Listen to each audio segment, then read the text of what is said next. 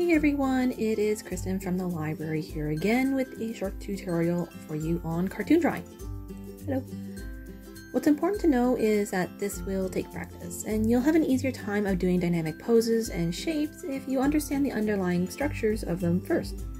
So drawing from life, looking at skeletons, and studying how people and things all move are a great way to build up your understanding of that structure. So, cartoons are basically shapes, even the most complicated ones. Most commonly, it tends to be this sort of bean shape. A bean is easy to draw, organic, and lends itself to movement naturally because it's going to be different at every angle. And that works for faces, bodies, sometimes even cars and things like that. By breaking a character down into different shapes, basically stacked on top of each other, it makes it easy to draw certain characters at multiple angles, because you can always predict where something's going to be on them. And once you have that, you can then draw the character over and over again, because it's fairly predictable at that point. Variation is important though. You might be familiar with how artists use guiding lines to help with placing features on faces. And also, this is used for bodies and things like that. It's just a generally useful practice to help figure out where to place things. Well, when you stretch those guiding lines a little bit, it helps to create emphasis on certain features. So, say in this case, we have a little sad man. Moving them down will create a character with a large forehead, while increasing the distance between, say, the eyebrow and nose line ends up creating much larger eyes and kind of a smaller mouth as a result. You can have a character that is naturally like this, or you can use this to really push certain emotions or expressions. You can exaggerate. So in that case, it's just temporary. Look at old Looney Tune animations. If you pause at random, you might see characters stretched out in really exaggerated, kind of unnatural ways. In animation, this is actually called squash and stretch. Or you might see eyebrows floating off of faces and smiles floating off of faces, sometimes smiles that are larger than can possibly fit on a face, and so on. You don't have to push it quite so much. But it's good to understand it, and it's something that you can use to good effect in small doses. Play around with it and see what looks right to you. The amount you exaggerate can turn a happy grin into a slightly more scary and manic one. And remember, whenever you do these squashing sort of features, when you move one up or one down, it is going to interact with the other portions of, in this case, a face, and it will squish. So think of your shapes as fairly organic. When one butts up against the other, it's going to interact and kind of squish up. Thus, squash and stretch. A variation in shapes is also important though. While a bean is easy, you can use literally any shape. So go ahead and draw a lumpy potato or a lopsided rectangle.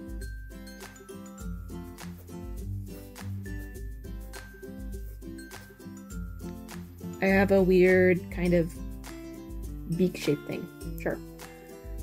Round shapes tend to feel friendly, while more pointy shapes feel more edged and dangerous. You can, of course, mix and match though, and how you use them will kind of change up how they feel.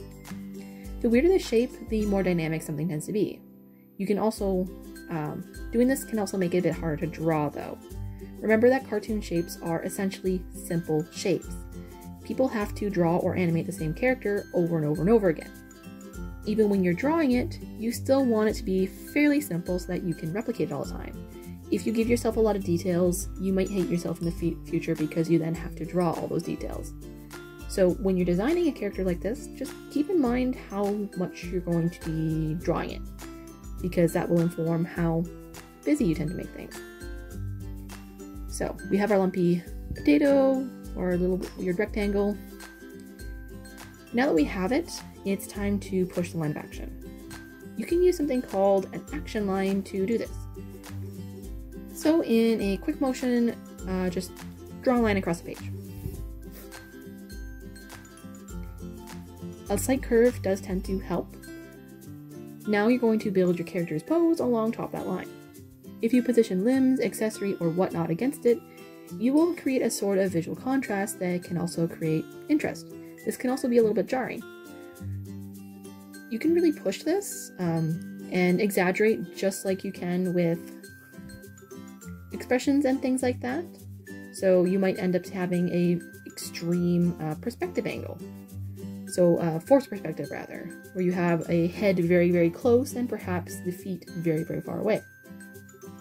So I will show you that on my little line here, and I will get back to you after.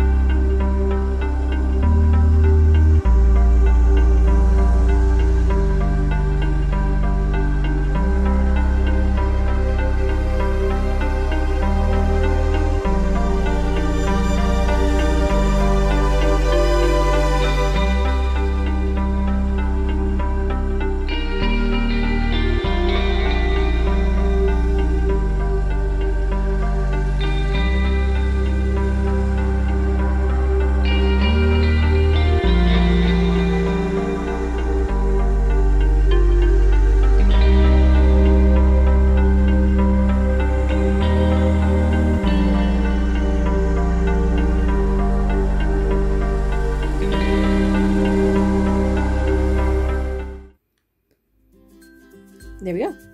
An action line is basically a guide. If you make your shapes more exaggerated to follow it, you end up reinforcing it, which can recreate a really dynamic piece. In this case, I have my arms are all following this sort of blocky shape.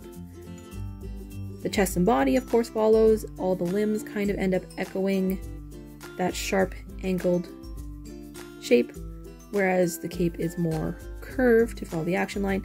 They all kind of reinforce each other. But you can do this much more subtly too.